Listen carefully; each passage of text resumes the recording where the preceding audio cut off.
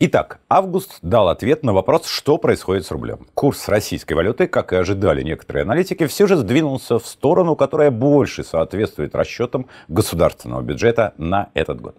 В предыдущих ежемесячных обзорах по перспективам курса рубля я говорил, что август, скорее всего, станет месяцем, когда эта дилемма разрешится. Из двух сценариев – остаться на прежних уровнях или спуститься ниже 90 за доллар – реализовался второй. Рубль завершает лето на уровне чуть более 91 за доллар. Было бы и ниже, около 93, но в августе серьезно снизился курс самого доллара по отношению к корзине из 6 ведущих мировых валют. Именно поэтому зазор между курсом рубля к доллару и курсом рубля к евро стал максимально широким. Но не стоит предполагать, что снижение доллара к евро энергично продолжится. Рынок уже отыграл будущее снижение ставки ФРС, и можно предположить, что когда оно случится, скорее всего 18 сентября, это уже не вызовет дальнейшего понижения доллара. ФРС и ЦБ будут снижать свои ставки, конечно, не синхронно, но примерно в схожем темпе. Так что основное снижение доллара к евро уже состоялось. Вернемся к рублю. Главный вопрос сегодня – перспективы курса на осень. Но сначала, по традиции, короткий обзор прогнозов, которые звучали на август. Оказались верными прогнозы эксперта Виктора Шамина, предполагавшего в августе понижение рубля хотя бы до диапазона 89-91 за доллар. Верным по направлению, но слишком радикальным был прогноз директора Центра конъюнктурных исследований Института статистических исследований и экономики знаний Высшей школы экономики Георгия Остапковича, который полагал, что в августе рубль уйдет ниже 90, примерно к уровню 95 за доллар. А вот многие другие эксперты в этом месяце ошиблись.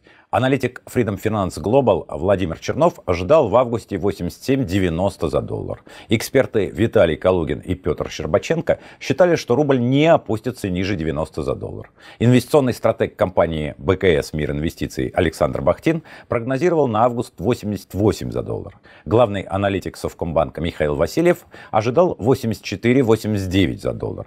Аналитик группы компании Финам Александр Потавин и аналитик компании Цифроброкер Наталья Пырьева предполагали 85-90 за доллар. Начальник отдела анализа банков и денежного рынка компании Альфа-Капитал Юрий Кравченко давал прогноз 87-89 за доллар. Аналитик компании Альфа-Капитал Алина Попцова ждала 86-89. Аналитик компании БКС «Мир инвестиций» Денис Буйволов 88 рублей за доллар. Тем более не сбылись прогнозы аналитика компании Альфа-Капитал Руслана Дынды, который прогнозировал 85-87 рублей за доллар в августе. Зато предположения доцента Российского экономического университета имени Плеханова Вадима Ковригина и финансиста Константина Циразова о том, что к осени рубль опустится до 90 за доллар, выполнены и даже перевыполнены.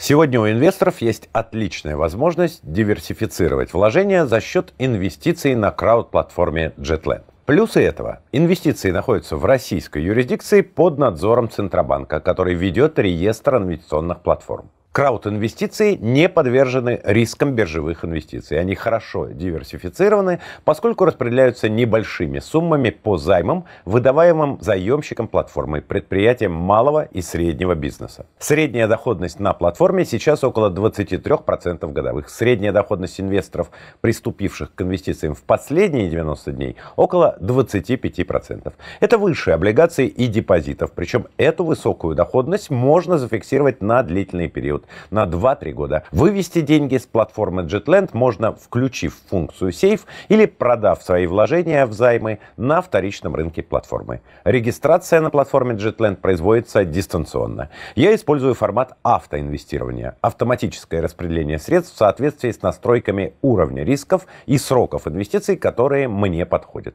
Для зрителей Финверсии мы с коллегами из JetLand договорились о том, что им предоставляется особый бонус. Ссылка на него в описании под этим видео. Теперь посмотрим, какие прогнозы по курсу рубля звучат на сентябрь и осень 2024 года. Большинство экспертов считают, что снижение рубля плавно продолжится и расходится лишь в оценках параметров этого снижения. Например, доцент кафедры институциональной экономики Государственного университета управления Константин Андрианов считает, что есть факторы, которые могут обвалить рубль, хотя есть и факторы поддержки.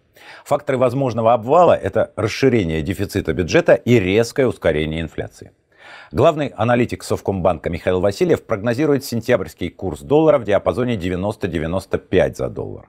Аналитик цифроброкер Наталья Пырьева 87,94. Аналитик компании Финам Александр Потавин 89,93. Эксперт по фондовому рынку компании БКС Мир Инвестиций Михаил Зельцер 89. Аналитик компании Альфа-Капитал Елена Кожухова ждет серьезного понижения рубля, но все же не ниже отметки в 100 рублей за доллар. Хотя есть и радикальные мнения на этот счет. Например, основатель инвестиционной компании Лига инвесторов Евгений Ходченков прогнозирует на сентябрь диапазон 90-100, но считает, что не исключена ситуация, при которой рубль обвалится ниже 100 за доллар.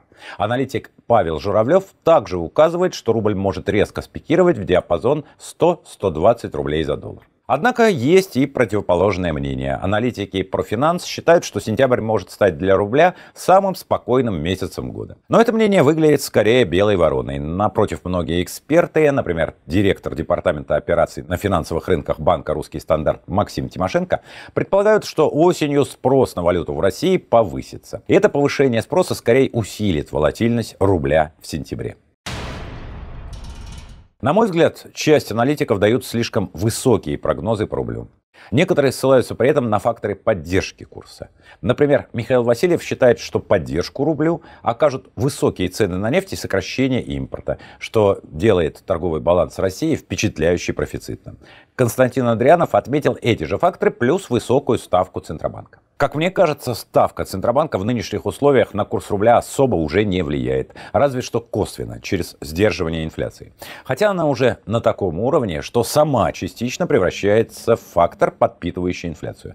Но для курса рубля это уже не важно. Какой бы ни была высокой ставка, желающих сработать на кэрри-трейдинге и вложиться в рублевые инструменты сегодня нет. Ни среди дружественных, ни среди недружественных инвесторов.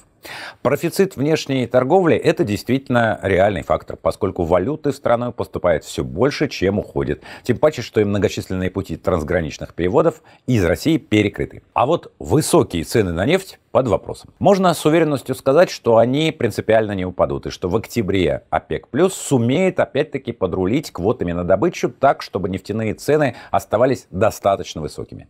Но все же, похоже, не такими высокими, как в начале года. А значит, доходы России от экспорта нефти и из-за цен, и из-за очередной порции сокращения добычи еще немного, но могут все-таки сократиться. И это тем более сделает самым важным и главным фактором, который, на мой взгляд, сейчас влияет на рубль, бюджет. В бюджет на этот год заложен среднегодовой курс рубля 90 рублей с 10 копеек за доллар. Более половины года курс держался выше, усиливая бюджетный дефицит. Чтобы компенсировать это, в оставшиеся месяцы года курс, по идее, должен быть заметно ниже. Это прописные истины. А действительно ли это так? Действительно ли власти попытаются понизить рубль до нужных бюджету уровней? Покажут валютные интервенции Минфина и Центробанка в сентябре.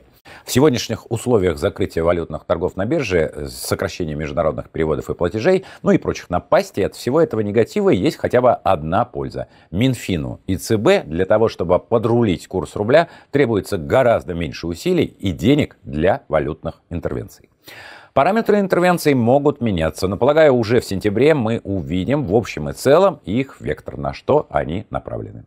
И если предположение о том, что главным ориентиром станут интересы бюджета, верно, то, скорее всего, в сентябре рубль плавно снизится в диапазон 93-95 рублей за доллар.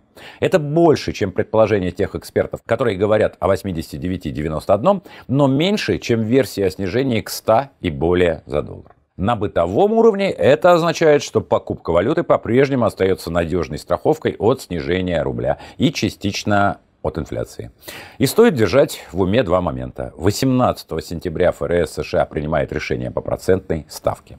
Практически гарантированно, что понизит на 0,25% пункта.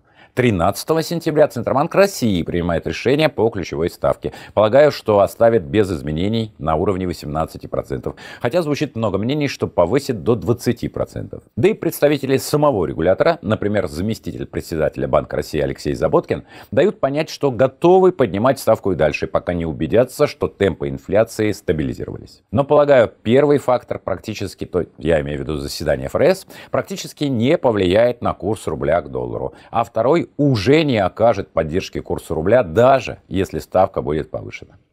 Отсчет сентября начинается через несколько часов, так что в течение уже буквально 2-3 недель время практически уже надежно покажет, верны ли эти прогнозы.